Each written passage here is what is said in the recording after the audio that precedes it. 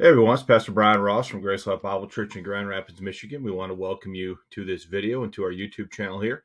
We appreciate you tuning in as always. If you haven't already done so, if you would consider subscribing and ringing the alarm bell as a way of staying current with the ministry when we go live from the assembly building on Sunday morning, as well as when we create content for you here midweek, we would certainly appreciate that. Also want to remind you about our Rumble channel here, Grace Life Bible Church on Rumble. We established this as an alt-text site should something happen to our YouTube ministry. So if you're into alt-text sites or just like an alternative to YouTube, please consider subscribing and checking us out here on Rumble as well. The point of my video here is going to be short, and I want to talk about two things that are well or long overdue for me to talk about. This month, the month of July 2023, I've been doing a lot of traveling.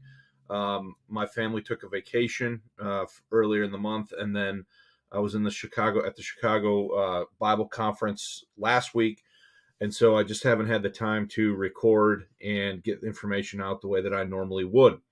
So what I want to talk about in this video is two things. The first thing I want to talk about is announcing the publication of my new book.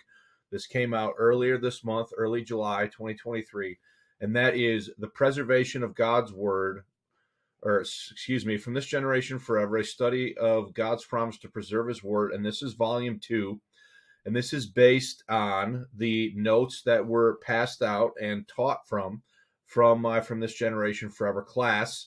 And this would be the second segment or term of the class where we focused on the doctrine of preservation. So all the notes that were distributed have been edited and gone through and published in volume 2, Preservation. Last summer, we put out volume 1 on the doctrine of inspiration. And so the plan, Lord willing, is for every year to add one more edition in this series until we have everything in print. Those of you who are following this channel, you know that I'm still adding to this series too. I'm trying to decide how much longer I'm going to be doing that. So at least in the near future, the plan is to hopefully put out one volume in this series every year until we have completed that process.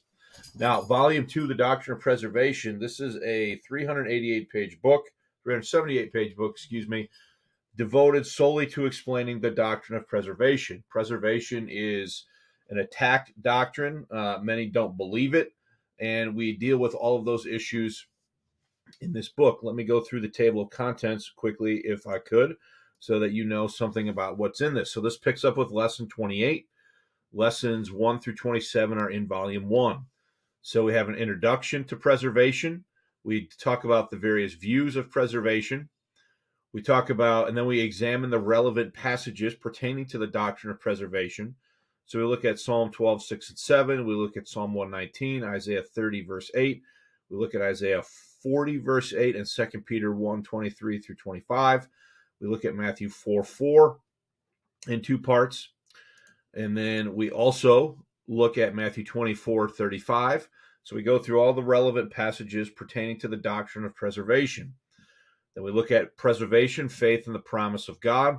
We look at why preservation matters. And then we get into this very important discussion about the corollary of between inspiration and preservation. And we spend quite a bit of time going through that.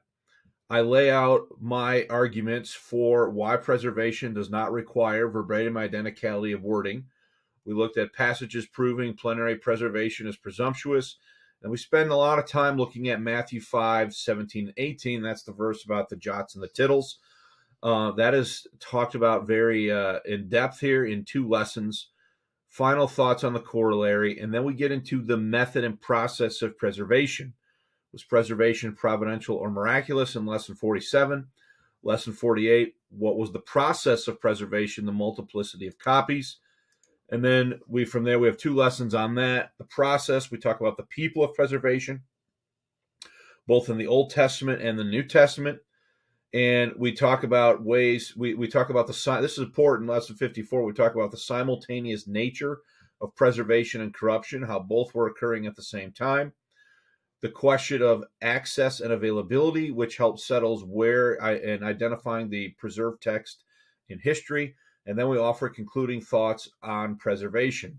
So the book is quite lengthy. It deals in great detail with subject matters that maybe dealt with in other places, but just maybe not to the level of depth that I try to cover them here in these notes or in this book.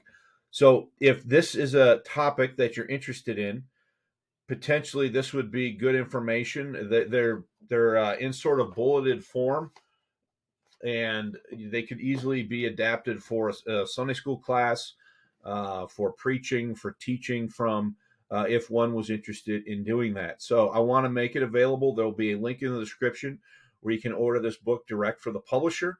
And I will also put a link in the description for the link on Amazon. We are still working on finalizing the Kindle format of this book. So those of you that are overseas or might be interested but are going to struggle to maybe get the physical copy of the book, we're working on trying to get a Kindle edition also. So there'll be a link in the description to both where you can order direct from the publisher here, Dispensational Publishing House, or where you can ultimately get a Kindle format as well. So we're excited about this book, and we commend it to you. Hopefully you're interested in it. Please consider picking up a copy. It is $20. I feel like that's a fair price given the length of the book and the amount of information that is covered therein. The second thing I want to talk about is make an announcement regarding the 2023 West Michigan Grace Bible Conference. This is our annual Bible conference at Grace Life Bible Church. We are having the meeting here. You can see October 20, 21, and 22. It's going to be at the church. The speakers this year are Brother David Reed from Columbus Bible Church in Ohio, Brother Matt Hawley from Miami Valley Bible Church in Ohio, and also myself. Those are our speakers. Our theme is leading a quiet and peaceable life in a world gone crazy. Been getting a lot of questions from people in the assembly about different things that are going on and how we should be thinking about these matters as believers today. So we start off on Friday night with two messages. The first one is nationalism versus globalism, the great struggle of our time. I'm going to be bringing that message. And then the second message Friday night will be Dominion Theology, a scriptural evaluation of post-millennial theology. Brother Dave Reed is going to bring that. We resume Saturday morning, October 21st at 9 a.m. with the Sermon on the Mount and progressive Christianity. Matt Hawley is going to cover that topic. 10:15, Awake Thou That Sleepest, so a play on Ephesians 5 there, the wokeism that matters. I'm going to be delivering that message. And then we'll end the morning that Saturday with providing for one's own, the believer in the workplace, with David Reed bringing that message.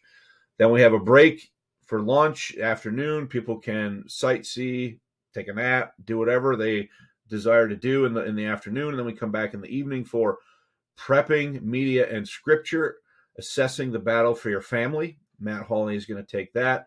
We will have a concert put on by the Grace Bible Church Praise Band and Ice Cream Fellowship following that evening study.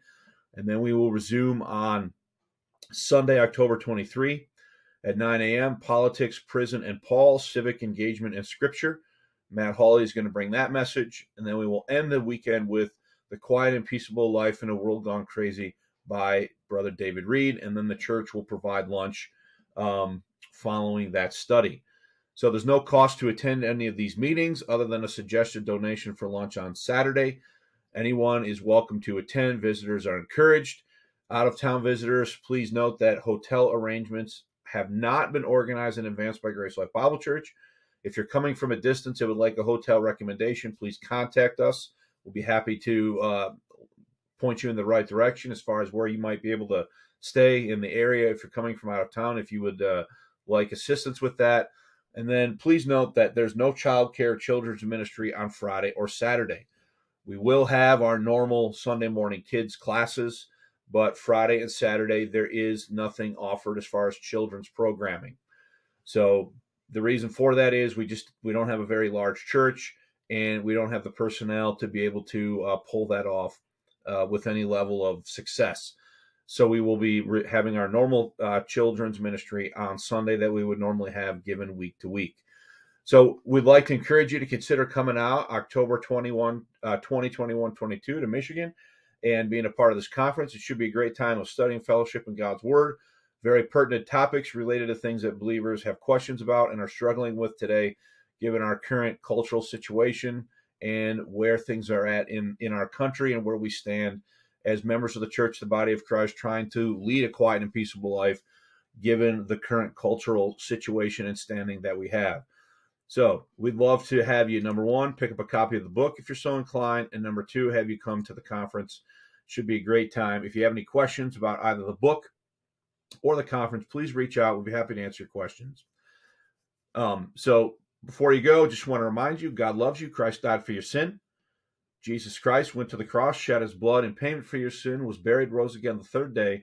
God is ready, willing, and able to give anybody who trusts the finished work of his Son, his death, burial, and resurrection, as the only total complete payment for sin. He's ready to and willing to give you eternal life as a free gift. Trust Jesus Christ today before it's everlasting too late. Thanks for your time, and we'll see you later in the week with another video.